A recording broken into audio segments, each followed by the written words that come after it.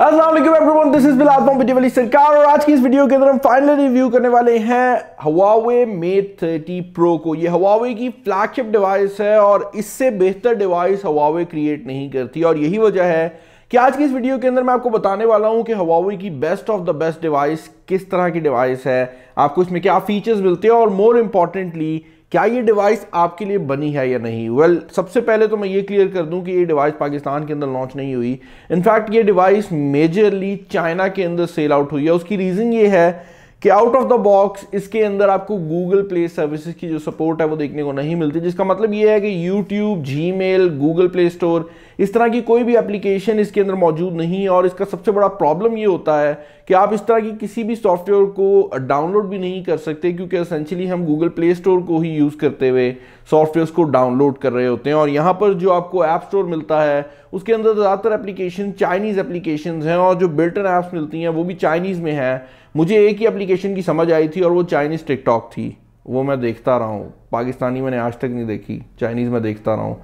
वहाँ पे वो खाने की चीज़ें बनाई रखते हैं, पता नहीं अजीब व गरीब किस्म की चीज़ों को सुइयों से डाल रहे होते हैं। लेकिन लेट्स बी ऑनेस्ट, अगर हमारे फ़ोन्स के अंदर जीमेल, यूट्यूब और इस तरह की सर्विसेज नहीं होंगी तो हमारे लिए उनका जो यूजेज है वो काफ़ी मुश्किल हो जाता है। और यही वजह है कि ये फ़ोन पाकिस्तान के अंदर लॉन्च नहीं हुआ। लेकिन अगर आप इसको चाइना से इंपोर्ट करते हैं, इसका PTA का टैक्स पे करते हैं, तो ये फ़ोन अराउंड 190,000 आपको पड़ता है PTA अप्रूवल के साथ। तो ये एक महंगी डिवाइस है, लेकिन इस डिवाइस के अंदर जो फीचर्स हैं वो इसको वेल वर्थ इट बनाते हैं। और एक और इंटरेस्टिंग चीज़ ये है कि ये जो डिवाइस है इसके अंदर गूगल प्ले स्टोर आप बाद में इंस्टॉल कर सकते हैं। अब ये एक वर्क अराउंड के थ्रू है, जिसका मतलब ये है कि ये कोई डायरेक्ट ऑफिशियल तरीका नहीं है, बल्कि एक वर्क अराउंड है और एक हैक है एक किस्म की, जिसको यूज़ करते हुए गूगल प्ले स्टोर इस पर चल जाता है। और मैंने इस पर चला लिया है और मुकम्मल तौर पर गूगल की सर्विसेज को इंस्टॉल कर लिया है, तो जीमेल, यूट्यूब सब चल रहा है। लेकिन इस मॉडल पर तो चल गया है, आने वाले मॉडल्स पर चलेगा या नहीं इसकी कोई गारंटी नहीं है। तो इस फ़ोन का रिव्यू स्टार्ट करते हैं। और सबसे पहली चीज़ जो कि आप इस फ़ोन के बारे में नोटिस करेंगे वो इसका डिज़ाइन होने वाला है। ये काफ़ी यूनिक किस्म के डिज़ाइन के साथ आता है। इसके फ्रंट साइड पर जो डिस्प्ले है वो दोनों साइड्स पर बहुत ज़्यादा कर्व होता है। अब ये एक ऐसी चीज़ है जो कि हमने सबसे पहले सैमसंग के फ़ोन्स में देखी थी, लेकिन यहाँ पर जो कर्व है वो इतना ज़्यादा अग्रेसिव है कि आपके जो साइड वाले बटन्स हैं वो भी यहाँ पर मौजूद नहीं है और उसकी जगह आप डबल टैप को इस्तेमाल करते हो और आपका जो पावर बटन है वो ऑलमोस्ट आपकी डिवाइस के बैक साइड पर चला जाता है। अब ये एक लुक है। मुझे जो डर था कि आप अगर इसको यूज़ करेंगे तो आपको एक्सीडेंटल टचेस का काफ़ी मसला आएगा, ऐसा कोई प्रॉब्लम मुझे नहीं आया। देखने में ये काफ़ी ज़्यादा खूबसूरत है, लेकिन देखने के अलावा इसकी कोई एक्चुअल में यूजेबिलिटी नहीं है। और सबसे बड़ा प्रॉब्लम ये है कि ये आपके फ़ोन को काफ़ी हद तक वनरेबल बना देता है। अगर आपका फ़ोन साइड से गिरता है तो उसके स्क्रीन के टूटने के चांसेस बहुत ज़्यादा हैं। ऑल्दो यहाँ पर जो प्रोटेक्शन है वो गोरिल्ला ग्लास 6 को यूज़ किया गया है, लेकिन फिर भी गोरिल्ला ग्लास 6 भी एक काफ़ी हद तक वनरेबल ग्लास है। जब आप उसको मेटल्स के साथ कंपेयर करते हैं तो ये फ़ोन गिराइएगा नहीं, वरना ये फ़ोन बड़ी आसानी से टूट जाएगा। डिस्प्ले क्वालिटी की अगर आप बात करते हैं तो ये एक OLED डिस्प्ले है जो कि HDR10 को भी सपोर्ट करता है और यहाँ पर जो ब्राइटनेस है वो भी बहुत अच्छी है, तो आपको किसी भी किस्म की कोई प्रॉब्लम नहीं आने वाली। और ये सब एक्सपेक्ट भी कर रहे थे क्योंकि ये एक फ्लैगशिप डिवाइस है। इंटरनल्स की अगर आप बात करते हैं तो यहाँ पर 8 GB रैम लगाई गई है। मेरे पास जो वेरिएंट है वो 128 GB स्टोरेज वाला है, लेकिन 256 वाला वेरिएंट भी अवेलेबल है। और इसके अलावा यहाँ पर Kirin 990 का चिपसेट लगाया गया है जो कि Huawei का अपना चिपसेट है और 7 नैनोमीटर प्लस की टेक्नोलॉजी पे बेस्ड है और एक काफ़ी पावरफुल चिपसेट है। आप इस पर कोई भी गेम चला सकते हैं और ये आपको डे टू डे यूजेज के अंदर भी कोई भी प्रॉब्लम नहीं प्रोवाइड करेगा। UFS 3.0 की स्टोरेज भी है, तो ये जो फ़ोन है स्पीड वाली साइड से आपको किसी भी किस्म का कोई प्रॉब्लम प्रोवाइड नहीं करने वाला। और एंड्रॉयड फ़ोन्स के अंदर जो Huawei की फ्लैगशिप डिवाइसेस हैं उनका कमाल ये है कि वो जल्दी स्लो नहीं होती और यही वजह है कि मैं भी as a daily driver Huawei के फ़ोन्स को यूज़ करता हूँ। ऑल्दो अब ये मुश्किल होता जा रहा है क्योंकि अब ये पाकिस्तान में भी आसानी से अवेलेबल नहीं है।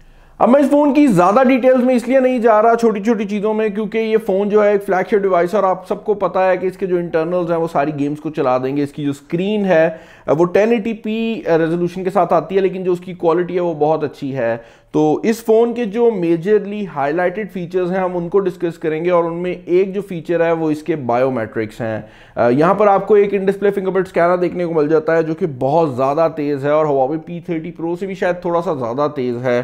तो आप जैसे ही फिंगर इसके ऊपर रखते हैं ये फ़ौरन अनलॉक हो जाता है। और उसके अलावा एक इंटरेस्टिंग चॉइस हमें इसके फ्रंट साइड पर मिलती है, जहाँ पर आपको 2 सेंसर्स देखने को मिल जाते हैं और एक आपका मेन कैमरा मौजूद है। और ये जो सेंसर्स हैं ये 3D फेशियल रिकॉग्निशन के लिए यूज़ होते हैं, और इसका फ़ायदा ये मिलता है कि इसको आप तस्वीर दिखाकर फूल नहीं कर सकते। जो कैमरा के थ्रू नॉर्मली फेस आईडी होती है वो बड़ी आसानी से फूल हो सकती है, लेकिन यहाँ पर जो मैकेनिज्म है वो काफ़ी हद तक वही है जो कि आपको आईफोन 10 में मिला था और उसके बाद अभी तक भी आईफोन्स के अंदर आ रहा है।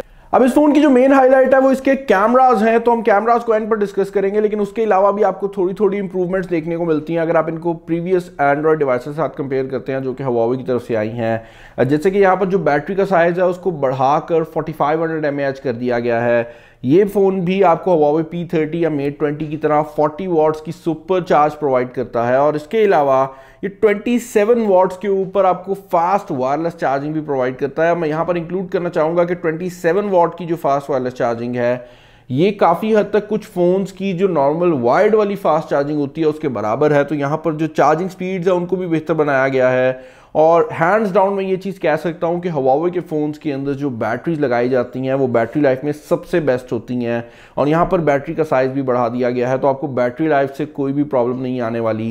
इस फ़ोन को मैंने जब भी इस्तेमाल किया है ये बड़ी आसानी से 2 दिन का बैटरी बैकअप देता है, और मेरा जो यूजेज है उसमें काफ़ी हद तक गेमिंग और कैमरा के फीचर्स और इस तरह की काफ़ी चीज़ें इस्तेमाल में आ रही होती हैं। तो ऐसा नहीं है कि मैं लाइट यूज़र हूँ, लेकिन फिर भी ये 2 दिन का बैटरी बैकअप बड़ी ही आसानी से प्रोवाइड करता है। इसके अलावा यहाँ पर मैं ये चीज़ इंक्लूड कर दूँ कि यहाँ पर आपको ड्यूल सिम की सपोर्ट मिल जाती है और मेमोरी कार्ड की ऑप्शन अवेलेबल है, लेकिन ऑल्दो यहाँ पर मेमोरी कार्ड डलता है लेकिन वो सिर्फ Huawei का नैनो मेमोरी कार्ड डलता है, तो आप जो नॉर्मल SD कार्ड है वो नहीं डाल सकते, और नैनो मेमोरी कार्ड पाकिस्तान में अवेलेबल नहीं है। तो अगर आप इस फ़ोन को कभी सोचते भी हैं कि ख़रीदें तो वही वेरिएंट लीजिएगा जो आपकी स्टोरेज नीड्स को पूरा करे, क्योंकि बाद में जो नैनो मेमोरी कार्ड है वो ढूंढने में बहुत प्रॉब्लम होती है। स्पीकर सिचुएशन की अगर आप बात करते हैं तो यहाँ पर आपको स्टेरियो स्पीकर सेटअप देखने को मिलता है, लेकिन ये जो स्टेरियो स्पीकर सेटअप है मुझे Mate20 के स्टेरियो स्पीकर सेटअप से ज़रा कम लगा है, और उसके पीछे रीज़न ये है कि इसकी जो लाउडनेस है वो ज़्यादा ज़रूर है, लेकिन ऊपर वाला जो स्पीकर है वो बेसिकली आपकी स्क्रीन है। तो आप अगर कॉल्स भी सुनते हैं आप अपनी स्क्रीन को अपने कान से टच करते हैं और इसकी जो वाइब्रेशंस हैं उससे आपका जो साउंड है वो आपके कान में आता है। ये एक काफ़ी मज़ेदार गिमिक है, देखने में प्यारा लगता है, लेकिन ओवरऑल जो साउंड क्वालिटी है स्पेशली जब आप इसको एज अ लाउड स्पीकर इस्तेमाल कर रहे होते हैं तो वो Mate20 की निस्बत मुझे कम लगी है। अब इसके कैमरास पे जंप करने से पहले मैं एक चीज़ जो कि इस फ़ोन के बारे में बताना चाहूँगा वो ये है कि यहाँ पर क्योंकि फ्रंट साइड पर आपको 3D सेंसर देखने को मिल जाता है, तो Huawei के पास ये ऑप्शन है कि वो आपके हाथ की मूवमेंट को भी रिकॉग्नाइज कर सकती है, और इसका इस्तेमाल वो डिफरेंट किस्म के जेस्चर्स के लिए कर सकते हैं। तो फॉर एग्जांपल एक जेस्चर यहाँ पर मौजूद है कि आप अपने हाथ को इस तरह करेंगे और उसके बाद जब आप अपनी मुट्ठी को बंद करेंगे तो ये ऑटोमेटिकली स्क्रीनशॉट ले लेगा, और इस तरह के कुछ और जेस्चर्स भी हैं जहाँ पर आप म्यूज़िक को आगे पीछे कर सकते हैं। पर्सनली ये देखने में काफ़ी अच्छा लगता है, लेकिन मैं एक ऐसा बंदा हूँ जो कि फंक्शनैलिटी को बहुत ज़्यादा प्रेफर कर रहा होता है, और मुझे इस तरह के जो गिमिक्स हैं वो कभी भी अच्छे नहीं लगते। इससे पहले हमने LG की तरफ से भी यही चीज़ देखी है, लेकिन वहाँ पर भी मुझे वो कोई ख़ास चीज़ नहीं लगी। और मुझे ये चीज़ सबसे अजीब लग रही है कि जब आप ऊपर से स्क्रीनशॉट के बटन से स्क्रीनशॉट ले सकते हैं तो आप क्यों ऐसे पब्लिक में खड़े होकर पहले ऐसे करेंगे फिर ऐसे करेंगे। तो आई डोंट नो इसके पीछे रीज़न क्या है। हाँ, मुझे इसके कुछ सिनेरियो ज़रूर नज़र आते हैं कि आपने इसको टेबल पर रखा हुआ है और आप हाथ लगा नहीं सकते कि आपके हाथ गंदे हैं या हाथों पे ग्रीस वगैरह लगी हुई है, तो उस टाइम पर शायद ये काम में आ जाए। लेकिन डेली प्रैक्टिकल यूज़ में जो जेस्चर्स हैं अब मुझे नहीं लगता कि उतने ज़्यादा हेल्पफुल हों। कैमरा सिचुएशन की अगर आप बात करते हैं तो यहाँ पर फ्रंट साइड के ऊपर आपको 2 कैमरास मिलते हैं बेसिकली। एक 3D कैमरा है जो कि टाइम ऑफ फ्लाइट सेंसर है बैकग्राउंड की डेप्थ के लिए, और दूसरा कैमरा 32 मेगापिक्सल का आपका मेन सेल्फी शूटर है। और यहाँ पर जो 32 मेगापिक्सल का सेल्फी शूटर है इसकी जो क्वालिटी है वो मुझे बहुत ज़्यादा पसंद आई है। ये 1080p वीडियो रिकॉर्डिंग कर लेता है, और यहाँ पर जो वीडियो रिकॉर्डिंग की क्वालिटी है, जो वीडियो क्वालिटी है वो बहुत अच्छी आती है। इसके अंदर एक चीज़ मैंने ज़रूर नोटिस किया है कि आपको यहाँ पर ओवर प्रोसेसिंग ज़रूर देखने को मिलती है। अगर आप आईफोन यूज़र हैं तो आप ये चीज़ ज़रूर नोटिस करेंगे कि यहाँ पर जो प्रोसेसिंग की मिकदार है वो बहुत ज़्यादा है, लेकिन at the end of the day जब आप फाइनल रिजल्ट देख रहे होते हैं तो वो देखने में काफ़ी अच्छा लगता है, and I think that is what actually matters. सो ये इसके फ्रंट कैमरा का रिजल्ट है, हमारे साथ असद है। और बाय द वे एक चीज़ मैं नोटिस कर रहा हूँ कि इसका जो कैमरा है, क्योंकि वो सेंटर में है बिल्कुल, तो आपको थोड़ा सा ज़्यादा ऊपर करके वो एंगल लेना पड़ता है जो कि नॉर्मली आपको मिल रहा होता है, वरना सर कट जाता है। और ये उतना वाइड भी नहीं है जितना मैं एक्सपेक्ट कर रहा था। माइक भी यही यूज़ हो रहा है, तो ऑडियो क्वालिटी भी आपको पता लग गई होगी। अगर आप एक ब्लॉगर हैं या आपको एक अच्छी क्वालिटी का फ्रंट कैमरा चाहिए तो ये मोर देन इनफ क्वालिटी आपको प्रोवाइड कर देता है। इनफैक्ट यहाँ पर फ्रंट कैमरा के अंदर इस बार नाइट मोड को भी इंक्लूड किया गया है, तो अगर आप लो लाइट के अंदर भी शॉट्स लेना चाहते हैं तो ये कैमरा आपको बहुत ही अच्छी शॉट्स प्रोवाइड कर सकता है। और जैसे ही आप लो लाइट के अंदर जाते हैं, Huawei बिल्कुल पीछे से कहीं से निकल कर आता है और लीड लेने लग जाता है। और यही वजह है कि नाइट टाइम के अंदर जो सेल्फीज़ हैं, अगर आप इनको किसी भी दूसरे कैमरा से कंपेयर करते हैं तो Mate 30 Pro की जो सेल्फीज़ हैं वो मुझे बहुत पसंद आई हैं। ये विजिबली ब्राइट रहती हैं और ओवरऑल जो कलर्स हैं वो काफ़ी बेहतर रहते हैं। यहाँ पर पोर्ट्रेट मोड भी अवेलेबल है जो कि पहले की निस्बत बहुत बेहतर काम करता है, क्योंकि अब यहाँ पर आपको 3D डेडिकेटेड सेंसर मिल रहा है, तो उसके लिए आसानी हो जाती है कि वो आपके फेस को बाकी बैकग्राउंड से सेपरेट कर ले। और अगर दो बंदे भी खड़े हुए हैं तब भी ये जो बैकग्राउंड का ब्लर है उसको बहुत ही आसानी से एडजस्ट कर लेता है। इस मोबाइल फोन का फ्रंट कैमरा तो इंटरेस्टिंग है ही, लेकिन इसके जो बैक कैमरा सेटअप है वो तो भाई बहुत ही कमाल है। उसके पीछे रीजन ये है कि आपको यहाँ पर एक क्वाड कैमरा सेटअप देखने को मिलता है, और ये उन कुछ डिवाइसेस में से है जिसको अगर आप किसी पब्लिक स्पॉट में दूर से भी देखेंगे तो आप क्लियरली रिकॉग्नाइज कर सकते हैं कि ये कौन सा फ़ोन है। इसका जो कैमरा सेटअप है वो बहुत ज़्यादा यूनिक लुक प्रोवाइड करता है, और उसके इर्द गिर्द भी आपको ये शिमरिंग डिज़ाइन देखने को मिलता है। यहाँ पर एक ड्यूल LED फ्लैश को दिया गया है, तो ओवरऑल जो कैमरा सिचुएशन है वो काफ़ी सॉलिड है। अब यहाँ पर इंटरेस्टिंग चीज़ जो कि Huawei ने इस दफ़ा की है वो ये है कि P30 Pro के अंदर हमें जो 5x ऑप्टिकल जूम वाला पैरास्कोप कैमरा मिला था वो इस बार इस फ़ोन के ऊपर अवेलेबल नहीं है। और यहाँ पर सिनी कैमरास को यूज़ किया गया है, और यहाँ पर 40 मेगापिक्सल के दो कैमरास लगाए गए हैं, जिनमें एक आपका वाइड एंगल कैमरा है और एक आपका अल्ट्रा वाइड एंगल कैमरा है। और ये शायद दुनिया का पहला 40 मेगापिक्सल का अल्ट्रा वाइड एंगल कैमरा है। और इसका फ़ायदा ये मिलता है कि अगर आप अल्ट्रा वाइड के अंदर भी इस फ़ोन को यूज़ करते हैं तो आपको क्वालिटी में ज़्यादा डिग्रेडेशन देखने को नहीं मिलती, जो कि बाकी फ़ोन्स के निस्बत काफ़ी ज़्यादा बेहतर है। इसके अलावा यहाँ पर जो टेलीफोटो कैमरा है वो 3x ऑप्टिकल जूम के साथ आता है, और आपको out of the box 8 megapixel की रेजोल्यूशन प्रोवाइड करता है, जो कि मेरे हिसाब से कम है, स्पेशली क्योंकि ये एक टेलीफोटो कैमरा है। और टेलीफोटो कैमरा के अंदर जब भी आप पिक्चर लेते हैं तो आप उसको ज़्यादा जूम कर रहे होते हैं। ये 30x तक ऑप्टिकल जूम देता है, लेकिन वो ऑप्टिकल है तो उसमें क्वालिटी डिग्रेड हो जाती है।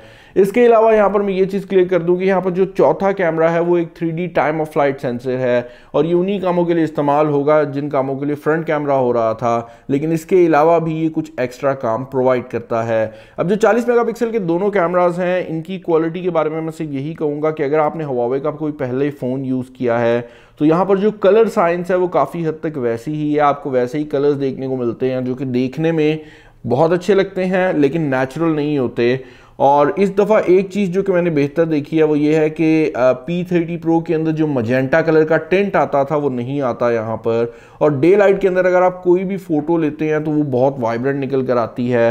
ह्यूमन सब्जेक्ट्स के ऊपर ये थोड़ी सी जो ब्राइटनेस है वो ज़्यादा बढ़ा रहा होता है और स्मूथनिंग कर रहा होता है, लेकिन ओवरऑल आपको इमेज ऐसे लगती है कि आपने एक DSLR से इमेज खींची है और उसके बाद उसको किसी दोस्त को देकर एडिट करवा लिया, और उसके बाद आपको जो रिजल्ट मिलता है काफ़ी हद तक नॉर्मल सिनेरियोज में आपको वैसा रिजल्ट मिल रहा होता है। और ये आर्टिस्टिक शॉट्स के लिए भी काफ़ी बेहतर है, क्योंकि इसके अंदर आपको काफ़ी ज़्यादा जो फिल्टर्स वगैरह हैं वो देखने को मिल जाते हैं। और क्योंकि ये अल्ट्रा वाइड एंगल और नॉर्मल एंगल दोनों के ऊपर आपको 40 मेगापिक्सल की रेजोल्यूशन प्रोवाइड करता है, तो आप वाइड एंगल के अंदर भी वो सारे मोड्स हासिल कर सकते हैं जो कि आपको नॉर्मल सिनेरियो में मिला करते थे। अब मैं इसके कैमरा के बारे में आपको 2 घंटे 3 घंटे भी बता सकता हूं, क्योंकि इसके कैमरा इंटरफेस के अंदर फीचर्स इतने ज़्यादा हैं, तो मैं उन फीचर्स के ऊपर फोकस करूंगा जो कि मेरे हिसाब से काफ़ी यूनिक है। और इनके अंदर जो सबसे यूनिक फीचर है वो इसका वीडियो ब्लर मोड है। अब ये एक ऐसा फीचर है जो कि Mate30 Pro के ऊपर Huawei ने इंट्रोड्यूस किया था, उसके बाद कुछ और कंपनीज भी लेकर आई, लेकिन बाय फार जो कि सबसे अच्छा वीडियो ब्लर मोड है वो आपको अभी भी Mate30 Pro प्रोवाइड करता है।